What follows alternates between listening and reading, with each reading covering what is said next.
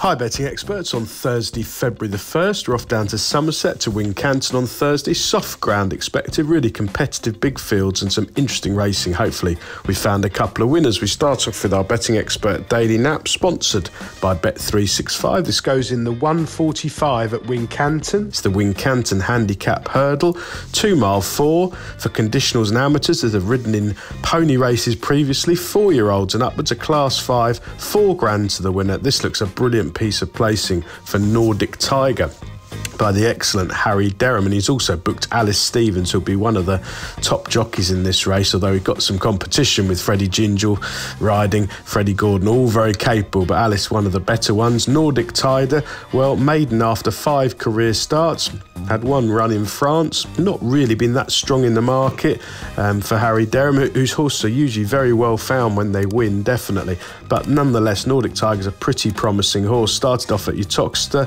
on the 8th of October, finishing a creditable 4th behind Asta La Pasta in a race that's thrown winners, then ran really well in the 17-runner Warwick Novice. Plenty of hustle and bustle there, which would be good practice for this. 2 runs in handicaps so far.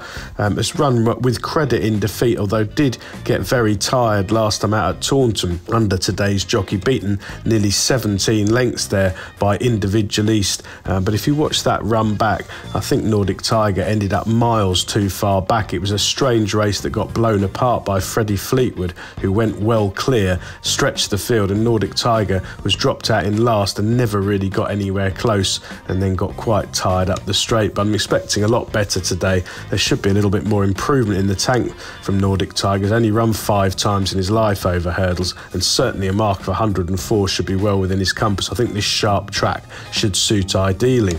Our betting expert value angle selection, sponsored by Bet365, goes in the 345. It's the Weatherby's Cheltenham Festival betting guide handicap chase, 3 mile 1 and 30 yards, a class 3 for 5-year-olds and upwards. Good prize money, £10,500 on offer, and I think it's a really good opportunity for Copperhead to snap a frustrating spell of near misses. Joties are going really well at the moment, 4 winners in the last 14 days, strike rate of 19%. Copperhead's a reliable horse.